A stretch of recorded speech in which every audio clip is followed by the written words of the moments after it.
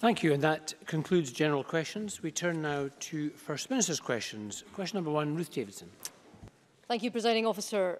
In recent weeks, we've been reminded again how stretched hospitals are right across the UK as they seek to cope with demand. And once again, we thank doctors and nurses for all that they do. Can the First Minister confirm today whether the number of hospital beds in Scotland has gone up or down over the last 5 years? First Minister. Well, as Ruth Davidson, I suspect, is fully aware, in line with the position in all parts of the UK, as the pattern of hospital attendances and the nature of treatment that people get has changed, the number of acute beds has changed in line with that, and not just across the UK but across the Western world. I think we will see acute beds decline as more care is carried out on a day case basis, or indeed more care delivered in the community. But our responsibility is to make sure we have the right number of beds, and of course the Health Secretary and officials monitor that on an ongoing basis. Can I just, in relation to the pressures we've seen in our health service over the winter period so far, and in particular over the festive period, again put on record my thanks to those working extremely hard on the front line of our health service. We've seen an unprecedented increase in demand in recent weeks. The Health Secretary set out some of the figures earlier this week in her statement. They include a 40% increase in calls to the ambulance service, a doubling of calls to NHS 24, a 10% increase in A&E attendances over the festive fortnight, 20% increase in the week before Christmas. And of course, in addition to increased volumes of attendance at A&E, we're seeing more people present with more severe illness. Much of that increased demand has been down to an increase in flu rates over this winter. It was reported last week that in the 7 days up to Hogmanay, flu rates were more than double the same period last year. I can advise the Chamber that figures for the first week in January are about to be published, probably just about now, by Health Protection Scotland, and they show a further doubling of flu rates in Scotland. Last week it was 46 per 100,000. That has gone up to 107 per 100,000, and that is 4 times the level of flu in this week last year. In spite of all of that, Presiding Officer, thanks to winter planning, thanks to the efforts of our NHS staff, our NHS is coping admirably. So we continue to see, even at the height of these pressures, almost 8 out of 10 people attending A&E being dealt with within 4 hours. And of course, we have not required to sanction a blanket cancellation of planned operations, as has been seen elsewhere in the UK. So I think all of us owe an enormous debt of gratitude to those in the NHS. Ruth Davidson.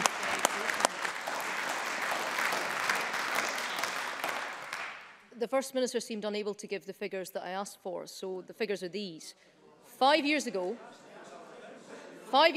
there were more than 23,000 hospital beds in Scotland, and now there's nearly 2,000 fewer. And we know the government's rationale for this. They say that more care should be delivered outside of hospitals, closer to people's homes, in social care. And it is a laudable aim. But if it is going to work, there needs to be places available for patients in the community. So can the First Minister answer me this? Has the number of social care places for elderly patients in Scotland increased or been cut in the last 5 years? First Minister. Well, firstly, for example, we have, I think, around 700 more intermediate care beds in our NHS now as part of that process of shifting the balance of care. And in terms of acute beds, just to go back to that particular point, of course, during the winter, and in this winter included, we've seen hundreds of additional winter surge beds as part of the planning for increased capacity. In terms of social care, again, as Ruth Davidson is very well aware, this government, while I don't stand here and say that all is perfect, we all have work to do, we all face pressures, particularly during these winter periods, but this government, in many respects, when it comes to social care, is ahead of any other part of the UK. So we have seen over the past 2 financial years now, significant sums of money transferred from the NHS into social care to support that shift in the balance of care. And of course, earlier this week, we saw the Health Secretary in England being given responsibility for social care for the first time, as England now presumably is looking to integrate health and social care, something that this government has already done. So yes, there is pressure on services. Our NHS is, again, in common with health services in many different parts of not just the UK but the world, is undergoing a transition as it adapts to the needs of an ageing population. Part of that is transferring care from the acute service into the community, and this government has already done a lot of work and will continue to do so. Ruth Davidson. I often ask the First Minister about health and social care in Scotland, and she often answers me about the situation in England. And I think people in Scotland want to hear about what's happening in Scotland. But if she does want to bring England into the chamber, she should be aware that the number of beds in Scotland are being cut at nearly double the rate than the number of England's in hospital. And the number of elderly social care beds in England has actually gone up over 5 years. And under her tenure, they've gone down in Scotland. So we have both the number of hospital beds falling in Scotland and the number of elderly social care places have fallen too. And the consequence is obvious. It means that hospitals get filled up. It means that thousands of elderly patients can't be discharged because there's nowhere for them to go. And it means that the cost of delayed discharge to the NHS in Scotland is over £100 million per year.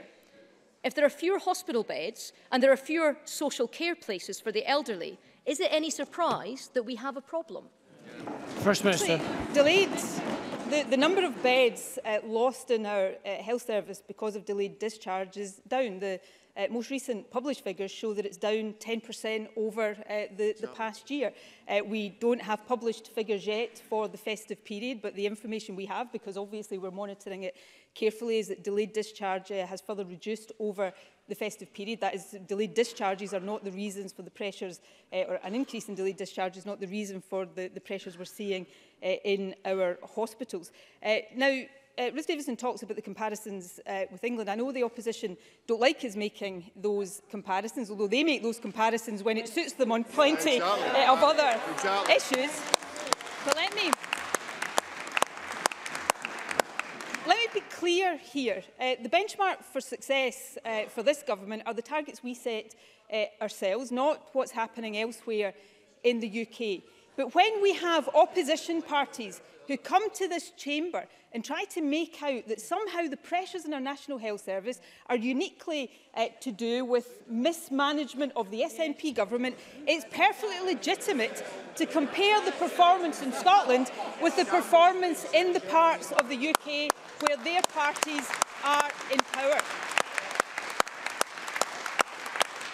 And I don't know if Ruth Davidson has bothered to look at the news this morning where clinicians in England are saying that they've run out of beds in the NHS. Now, we have a responsibility to make sure that our NHS is performing, and that's what we support our frontline clinicians and our health boards to do. But the fact of the matter is that Scotland's NHS, in spite of all of these pressures, and actually the pressures that we've been facing over the past couple of weeks are actually higher than they are in other parts of the UK. Flu levels are higher. There's more influenza A in Scotland than in other parts of the UK, which affects elderly people disproportionately. So the pressures are higher, but nevertheless, Scotland's NHS remains the best performing NHS anywhere in the United Kingdom. And it is about time, I think, that the opposition recognised the achievements of those working so hard on the front line of our National Health Service. Ruth Davidson.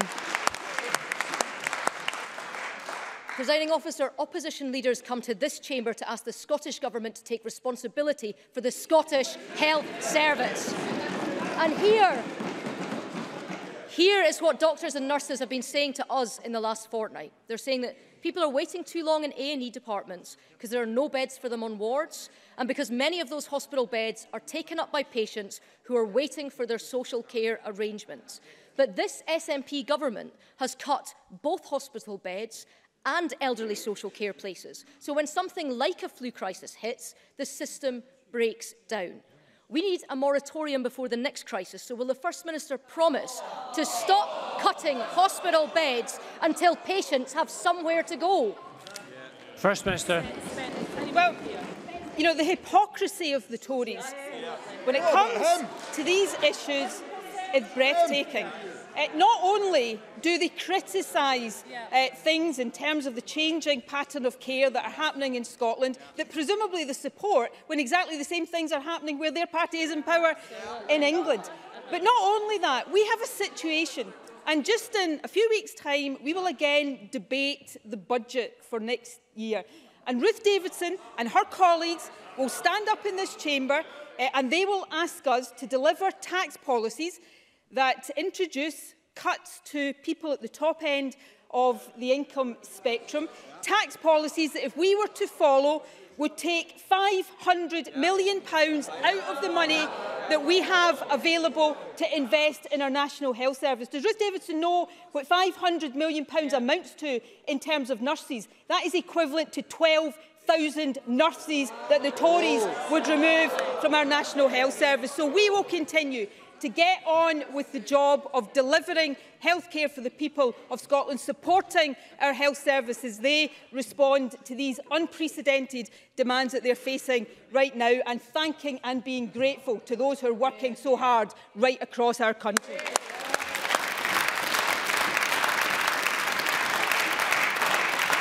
Question number 2, Richard Leonard. Thanks, Presiding Officer. This week we have heard apologies from the First Minister to the thousands of people who have experienced unacceptable delays for hospital treatment and who have waited hours in pain for ambulance crews to arrive.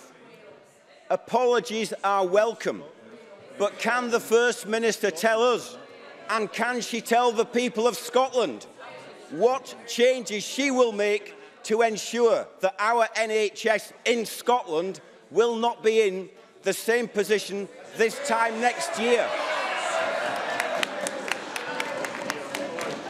First Minister.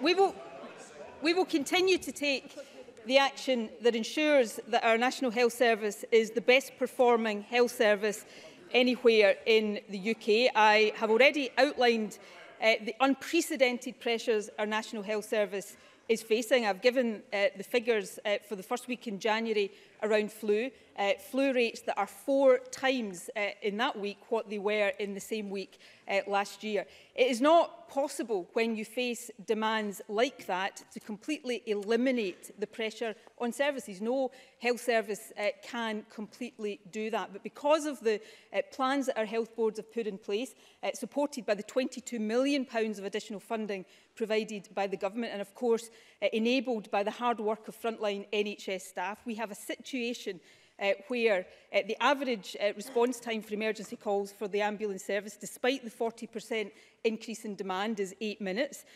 We have a situation where almost 8 out of 10 patients are still being dealt with within 4 hours. And it's important, let me just address this point of the 4-hour target. We often, and I am guilty of this myself sometimes, talk about that target being one to see patients. It's not just to see patients within 4 hours. It's to see, assess, treat and discharge or admit or transfer patients within 4 hours. Even at the height of these winter pressures, almost 8 out of 10 patients being dealt with within that target. And of course, in Scotland, unlike the situation south of the border, we have not sanctioned or had to sanction a blanket deferral of planned operations. Now, Richard Leonard no doubt wants to say that all of what our NHS is facing right now is entirely down to bad planning by the Scottish Government. Well, here's another view.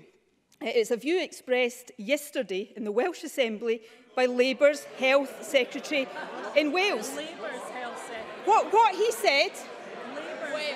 What he said, it's simply just to make sure we're being consistent in how we approach these things. What he said is that the unprecedented spikes in demand that we've seen in recent weeks are not pressures you can reasonably plan for.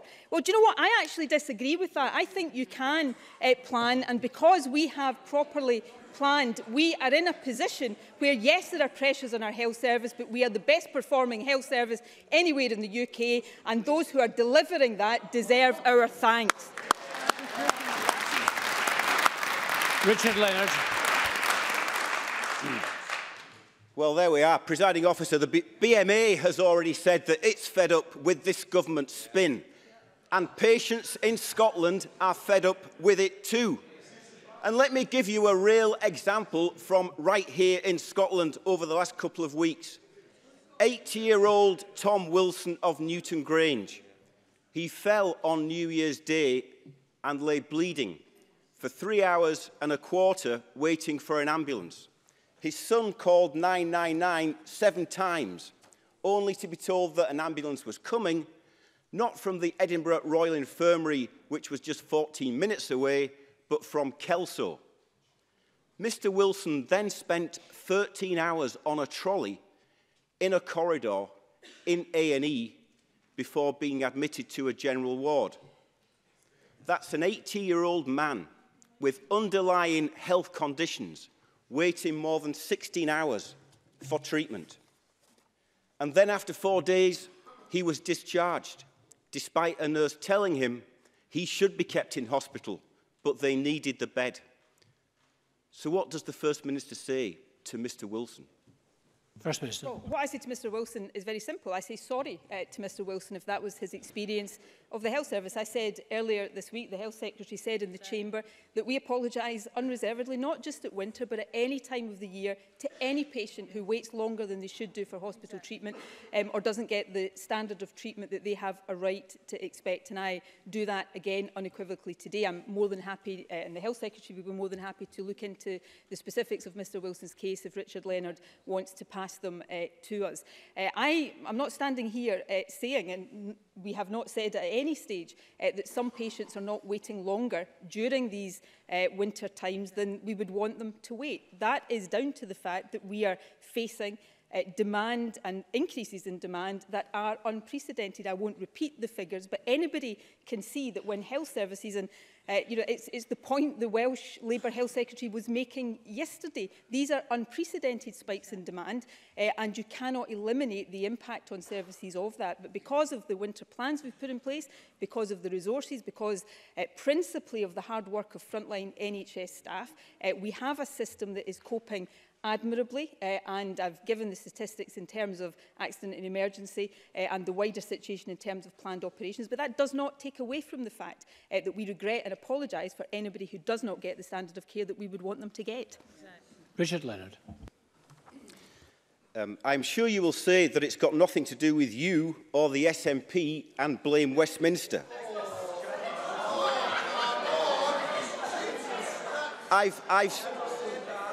I've seen on the news. Order.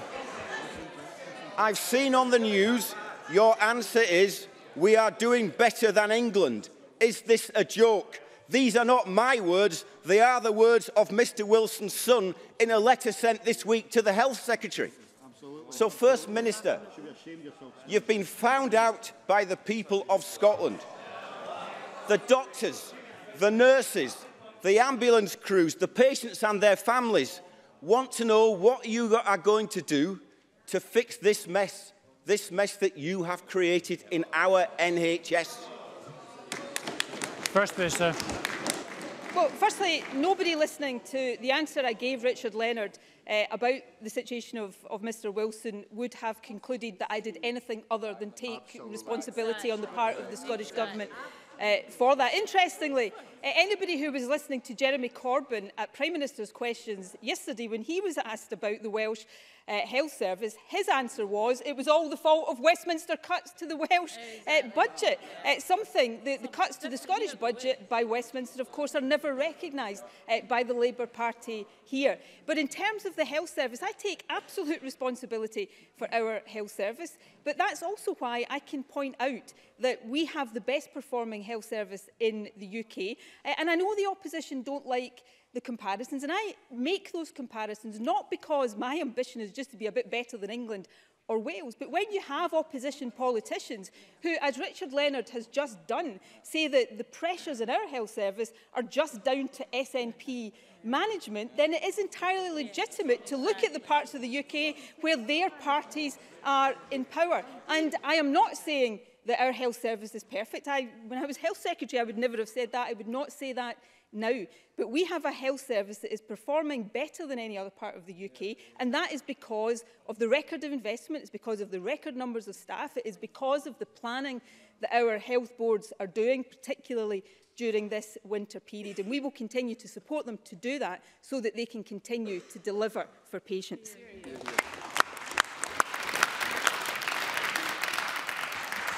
We have a couple of constituency supplementaries. The first from Gordon Lyndhurst. The First Minister may be aware that a recent Freedom of Information request has shown that public counters at some of Edinburgh's police stations are shut or operate restricted hours more than they are open at the advertised times. My understanding, for example, is that Leith Police Station is supposed to operate from 7 a.m. until midnight 7 days a week, but was open as advertised on only 29 days between January and 22nd September last year. Now, I'm sure the First Minister would not wish to be dismissive of Leithers' concerns about this, so can she explain whether this is an attempt to reduce the police estate by the back door in the face of public opposition, and what reassurances can be given to those who still want face-to-face policing but find the local station closed when they need it? First Minister. I, of course, would never dismiss the concerns of Leithers about police station opening hours or any other matter.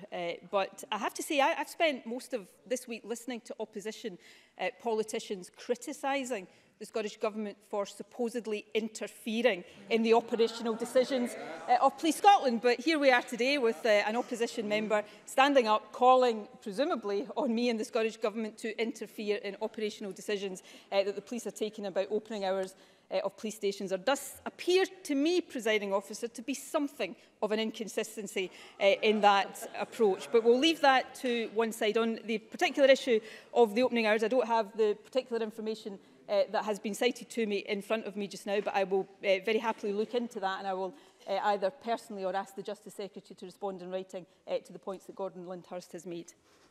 Joanne Lamond. Thank you very much, Presiding Officer. First Minister, it's hard enough after the festive season to return to work and study. But for bus users in Glasgow, this has been accompanied by a very unfestive hike in bus fares by First Bus Glasgow. Does the First Minister agree with me that these rises, including a 40% rise for under-16s and a 10% increase for the unemployed, are simply unacceptable? What plans does she or her minister have to discuss with First Bus the need to reverse these increases? And will she now agree that there is a need for action to re-regulate buses, as called for by unions, community transport groups and the Scottish Cooperative Party, amongst others, to ensure that people get a better service, not unaffordable fare increases? First Minister.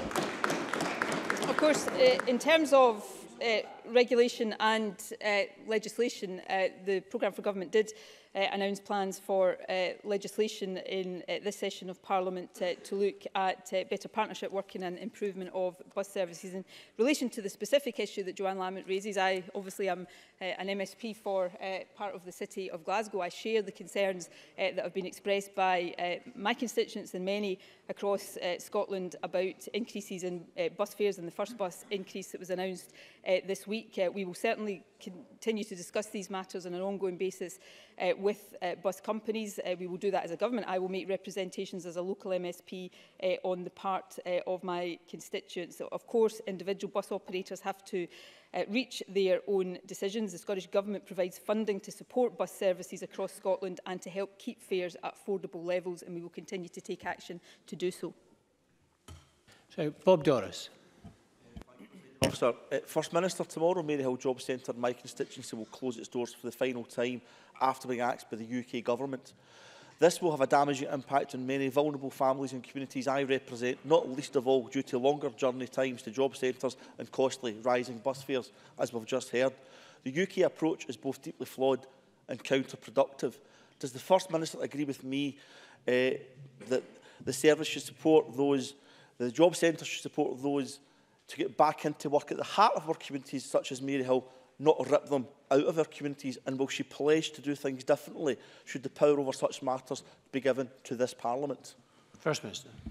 Well, I agree very much with Bob Doris. I do not support the plans to close job centres in Glasgow. Again, I say that as somebody who represents part of the city of Glasgow and know the importance of having these services accessible to people. In fact, earlier this week, a cross-party letter went to the new Secretary of State for Work and Pensions asking for reconsideration of this. As we try to help people back into work, particularly those who have been some distance from the labour market, it's important that these services are available without people having to travel inordinate distances in order to access them.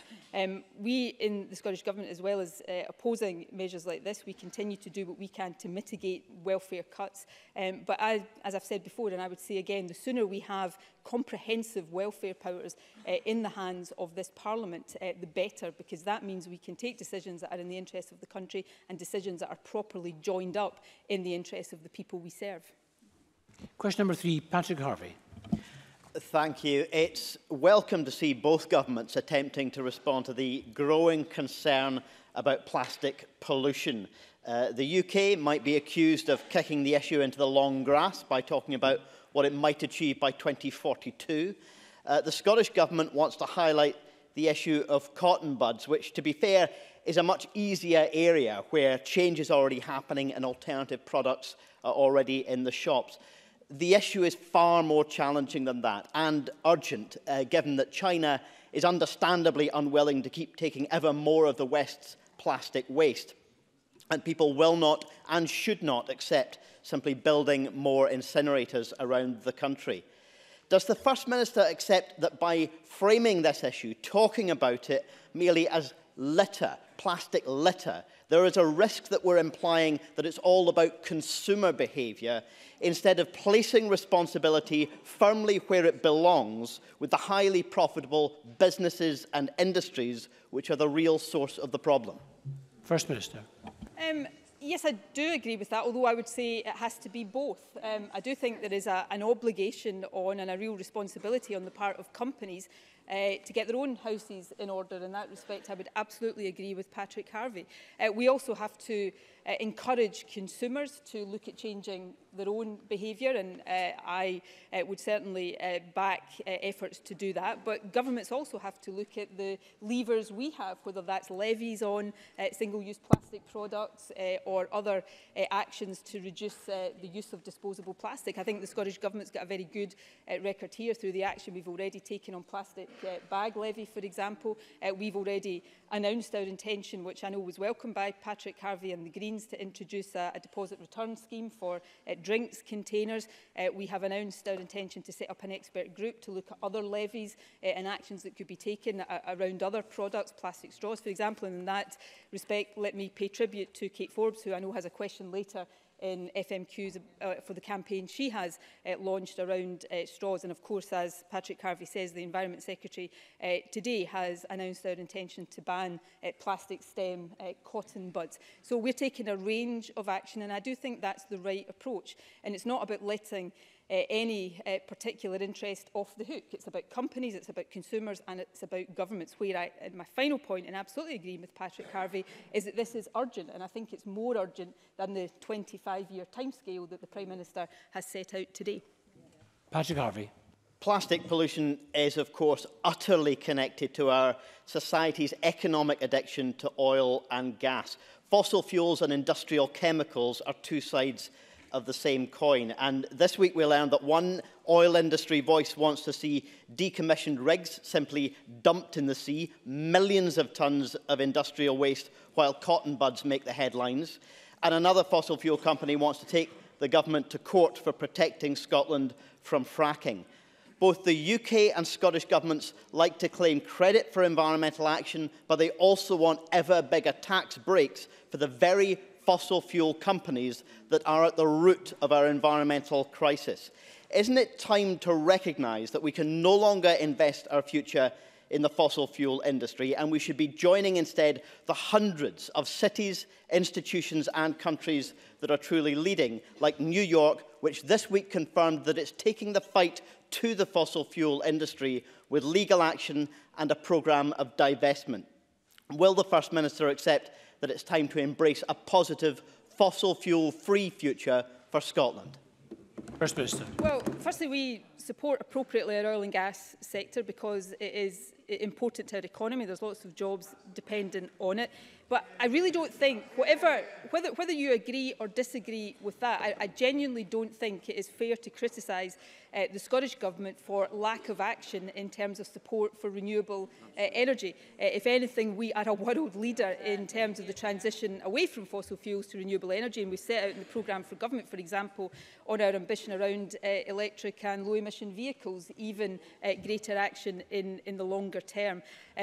As Patrick Harvie has alluded to, we've taken the decision not to allow fracking in Scotland, and I won't say too much more about that given the announcement around a judicial review this week, but we are confident in the decision we've taken there and in the process behind that decision. So we will continue to lead by example. This is one of these issues that is important not just for this generation, but for generations to come, and all of us have a responsibility to do the right thing, and this government will continue to make sure that we do it.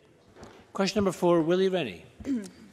I've listened very carefully to what the First Minister has been saying, but the pressure faced by the NHS has been coming for years. It was largely predictable. The long waits at accident emergency units are in part because of failures elsewhere in the NHS. Failures in 3 fundamentals: in mental health, in social care and in primary care. Failures for which she is responsible. She was Health Secretary after all. So why is it that staff and patients like Mr Wilson, who have to suffer today because of Nicola Sturgeon's failure to do her job over the last 10 years? First Minister. For a representative of the Liberal Democrats, the co-architects of austerity in this country, to stand up and ask that question is frankly unbelievable and quite staggering hypocrisy. We have, through the actions we've taken in the face of that austerity, ensured record investment in our National Health Service, including transferring more and more investment into social care, into primary care. We've got plans for that over this Parliament, and mental health. This year, for the first time, the mental health budget will top £1 billion in Scotland. We've got record numbers of staff in our National Health Service.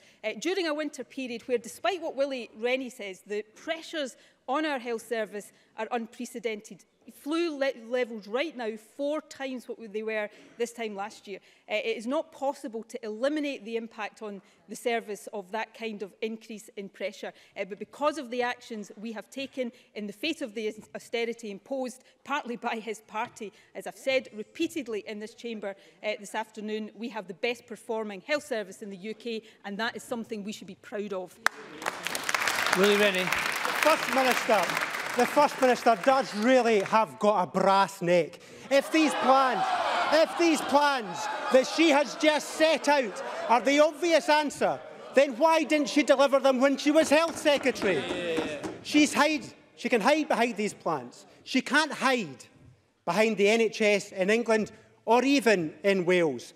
And she can't hide behind just blandly thanking NHS staff over and over again. We're 800 GPs short. That's her responsibility. 3,000 Scots are waiting for mental health treatment. That's her responsibility. And today, 1,000 people are stuck in hospital because of the lack of home care. That is her responsibility. We are all proud of our NHS staff enduring the conditions created by Nicola Sturgeon. But tell me, is she really proud of what she has done to our NHS? First Minister. The health service budget up under this government to record levels. The number of people working in our health service up under this government to record levels. Delayed discharge down over the past year. This health service in Scotland, despite the winter pressures, which I readily acknowledge, the pressure that puts not just in patients but in staff, the health service in Scotland is, and I'll say it again, the best performing anywhere in the UK. And that is down partly to policy, but that is down principally to the hard work of those right across our health service. And they, I think, deserve better and more gratitude, not just from this government, but from parties right across this chamber.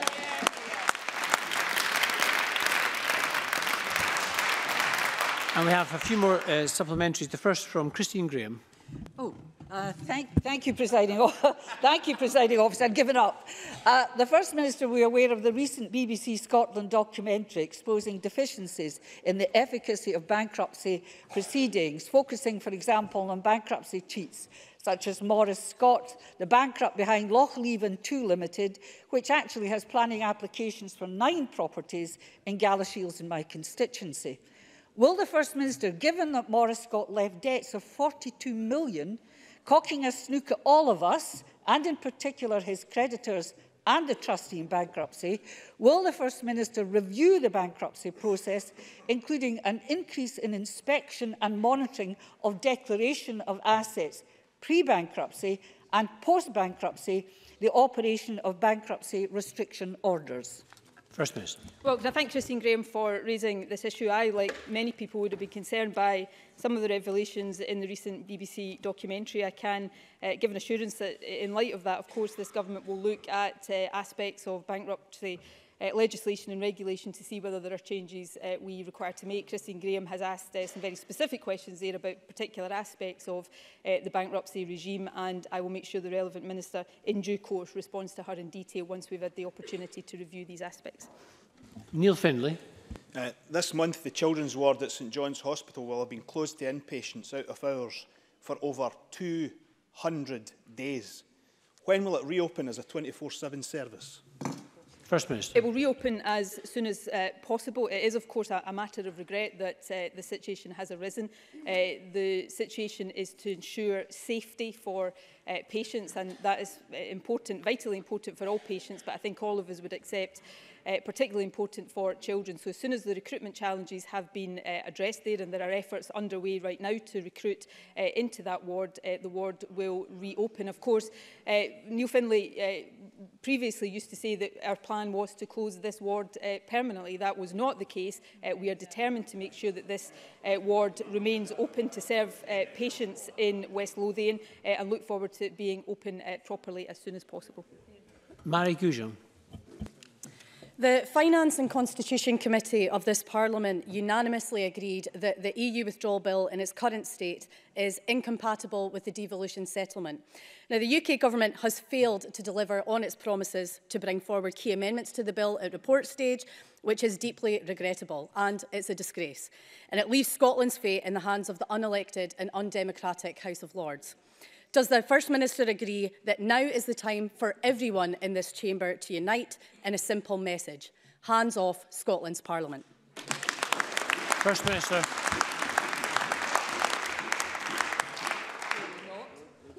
Well, the failure to bring forward amendments to the withdrawal bill at the report stage of the House of Commons is not just a disgrace, although it absolutely is a disgrace. It's in direct contradiction to the promise that the Secretary of State for Scotland made that these amendments would be brought forward to the House of Commons and not to the undemocratic, unelected House of Lords. That promise has been completely broken, and there is no excuse. I heard Tory MPs during the week saying, oh, it was unfortunate, it was due to the tight timescale. The Scottish Government and the Welsh Government jointly wrote the amendments that could have been lodged or supported by the UK Government. So we need to see amendments without further delay, but not only any amendments, we need to see amendments that properly address the issue.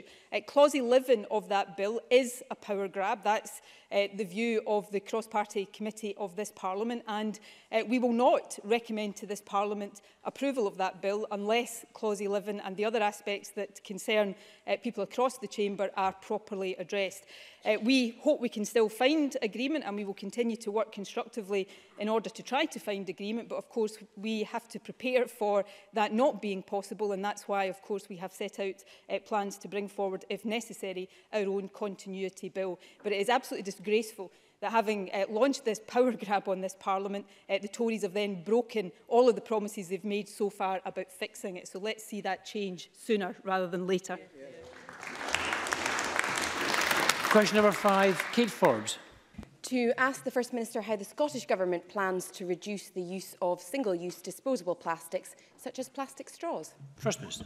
Well, we are determined to tackle the blight of plastic that does so much damage to our environment generally and to our oceans and beaches in particular. As I've already said in response to earlier questions, we've already outlined our intention to introduce a deposit return scheme, and of course today the Environment Secretary has set out proposals to ban plastic straw stemmed cotton buds.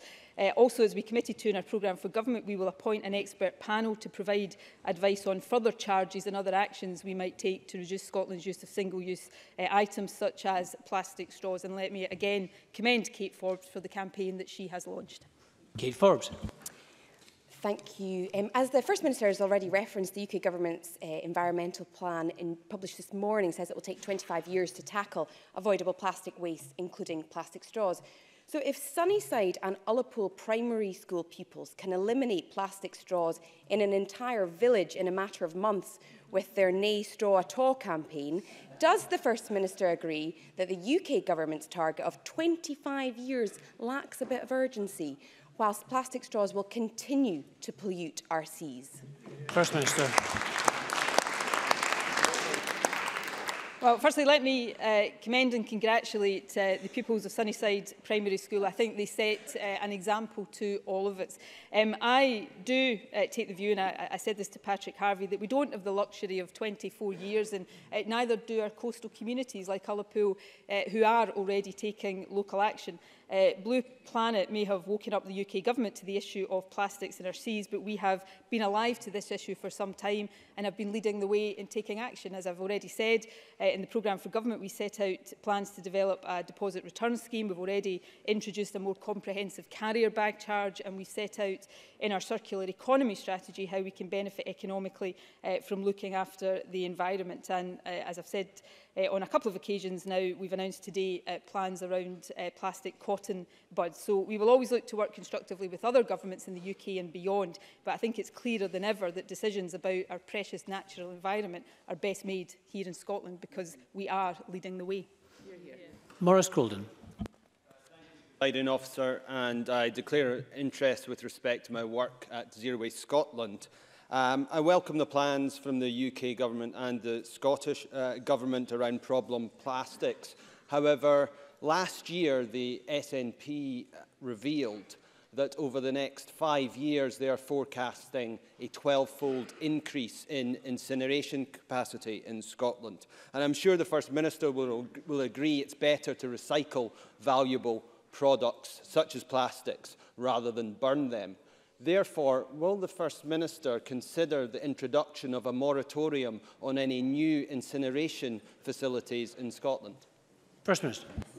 Well, I'll ask Paul Wheelhouse, who's actually the relevant minister here, to respond to the issue about incineration. But can I actually agree with the points the member has made? It's much better to recycle plastic. In fact, I would go further than that. It's much better to try to avoid the use of plastics where we possibly can, and that's very much the focus of our actions. But where plastics are used, then recycling should be our priority. That's very much at the heart of our circular economy strategy and some of the measures that I've already outlined today. So, hopefully we can, if not on every particular aspect of this, on some of the key aspects of this, actually have quite a lot of consensus across the chamber about the actions we need to take. Question 6, Rachael Hamilton. Thank you, Presiding Officer. May I draw members to my register of interest and remind members that I own a small business. To ask the First Minister what action the Scottish Government is taking to improve small business confidence in light of reports suggesting that it is at a near record low. First Minister. Well, we're maintaining the expanded small business bonus scheme, removing the rates burden for 100,000 premises.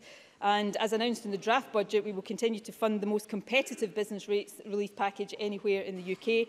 We're also delivering a record £2.4 billion investment in enterprise and skills and will invest £600 million in expanding broadband to 100% of premises across the country. And of course, we are also on course to deliver the new South of Scotland Enterprise Agency as part of our plan to drive forward economic growth while supporting communities and resources in the area. Rachael Hamilton.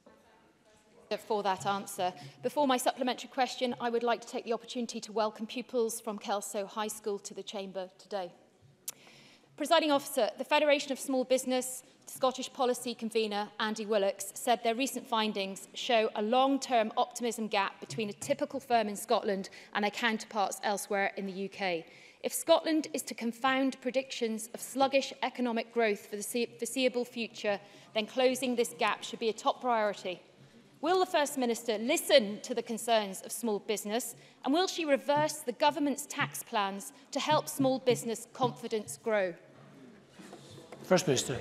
Sorry, I thought we weren't allowed to make comparisons between Scotland and England. I thought that wasn't. So let me get this right.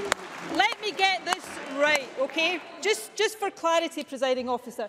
Where Scotland is doing better than the rest of the UK, the Tories' position is we're not allowed to say that because comparisons are not legitimate. But where they say Scotland is not doing as well as the rest of the UK, it's absolutely fine to make those comparisons. Is that really the rules that the Tories want to play by? Let me make 2 points on small businesses. Firstly, as I've said, we are investing significant sums of money in supporting our small businesses. We do recognise the concerns that our small businesses have about the economy generally, not just in Scotland but across the whole UK, which is why supporting the continuation of the small business bonus is the most important thing in terms of the Small Business Federation. But secondly, if you speak to most businesses, small, medium or large right now, the top reason for the anxiety and the concerns that they will express are Brexit. That is why so many businesses are so concerned about the future. And we've seen again this week the ineptitude at the heart of this Tory government as they take this country closer and closer to the Brexit cliff edge. And that's why every time a Tory stands up in this chamber to talk about these kinds of issues, they should be deeply embarrassed of what their party at Westminster is preparing to do to the interests of this country. Richard Lyle. Thank you, Presiding Officer. To ask the First Minister what her view is regarding recent comments by the Tory party, particularly Murdo Fraser MSP's criticism of her government aid to small businesses. Does she agree with me that this is another example of Tory double standards? First Minister. Well, I tend not to take anything that Murdo Fraser says particularly seriously. Maybe that's just me, but I've come to realise recently that not much he says is particularly serious. But the double standards at the heart of the Tory party today, I think, have been on blatant display for everybody, calling for more money for a National Health Service while proposing tax policies that would drip £500 million out of Scotland's budget on top of the cuts that the Westminster Government is already making, telling us we can't compare Scotland's performance to the rest of the UK when we're doing better, but been quite happy to do it on other occasions. And of course, getting up in this chamber and talking about the concerns of our business community while their party is imposing Brexit on Scotland, which is going to do untold damage to our businesses and to our economy generally. Every single one of these Tories on all of these issues and on so many more, frankly, should be ashamed of themselves. Thank you. And that concludes First Minister's questions. We now move to members' business in the name of Tom Arthur on the Carer Positive Employer Initiative. We'll just take a few moments for members to change seats.